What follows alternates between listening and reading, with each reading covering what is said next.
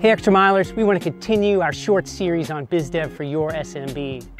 At some point in the biz dev process, we have identified our ideal clients, we understand their pain, we have refined and perfected our products and services to relieve that pain, and we've marketed generously to serve our targeted community.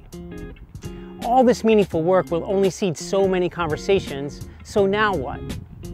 Well now, with high confidence in our solutions and their ability to relieve the pain, we must be willing to proactively interrupt our most promising prospective clients. Our mindset has to go all the way to the point where it'd be malpractice for us not to offer. Only then are we ready for the most difficult part of the business development process, prospecting. Prospect. It is a verb. It requires getting uncomfortable. It implies hard, gritty work not everyone is willing to do. And it demands we put ourselves out there where the gold is.